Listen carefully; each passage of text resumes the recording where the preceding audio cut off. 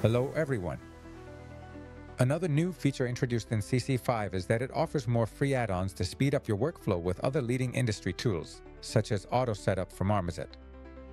So in this video, we'll continue exploring other use cases that make Marmoset Toolbag a great option when it comes to rendering our projects. In this case, we're going to focus on Marmoset Viewer.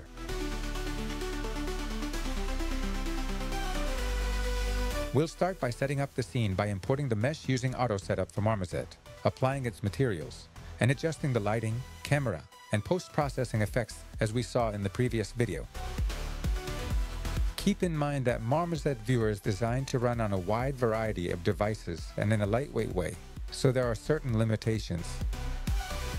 For example, lights that cast shadows are limited to 3. Although you can use more lights, only the first 3 will cast shadows. Omni lights won't cast shadows, and some shading models, post-processing effects, and rendering features are still not supported. We'll make sure the camera is centered to make navigating and rotating the scene easier. Generally, to do this, we select the main mesh and go to View, Frame Selection, or simply press Ctrl F. To export the file in View, we go to File, Export, and select Viewer. We can add artist credits and a link to our portfolio simply by filling in the title, author, and link fields. Naturally, the texture quality settings have a significant impact on the file size.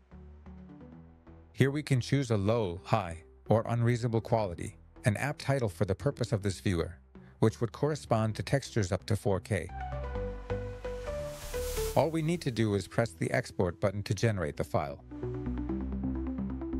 Once exported, we can view the file locally using Marmoset Viewer, which is installed for free with Marmoset Toolbag, but can also be downloaded separately from the Marmoset website.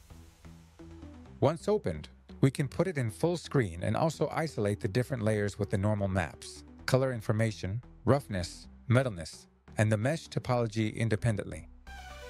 And all of this comes with the advantage of being able to view the model in 3D in real time. We can also share this same file directly on various 3D communities, such as ArtStation, as easily as adding an image to a new project, and with the same viewing benefits we saw earlier.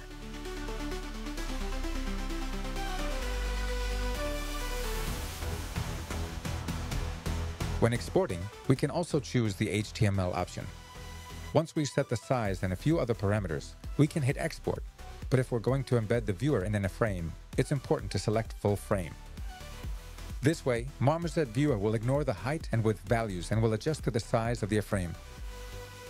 With this, a simple HTML file will be created that displays our scene. This file is very useful if we want to embed or display the scene on our own personal website. We need some basic HTML knowledge, but it's very simple. I created this super basic HTML file, and we're going to embed this code simply by copying and pasting it where we want. We replace the example HTML with our own, adjust the frame dimensions, and that's it. Keep in mind that for this to work, we need to upload it to a server, since we can't view it locally. This would be the result with the files already uploaded to the web.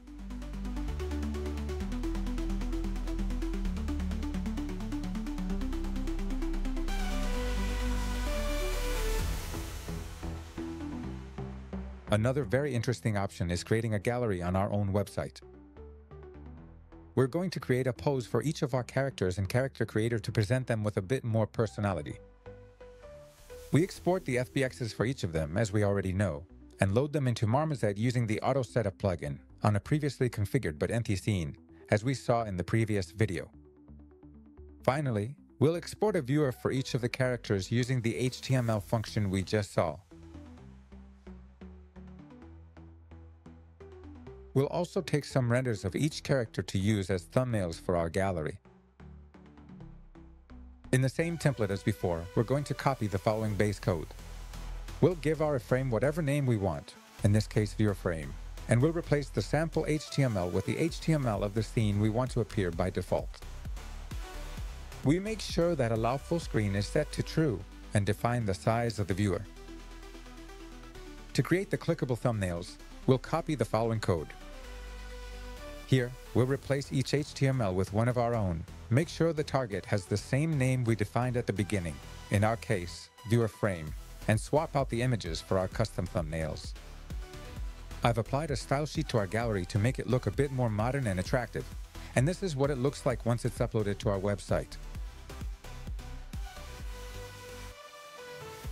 All the code used will be available in the corresponding article on Realision magazine, so you can use it in your own projects. I hope these videos have helped you improve the presentation of your projects thanks to the new tools in Character Creator 5.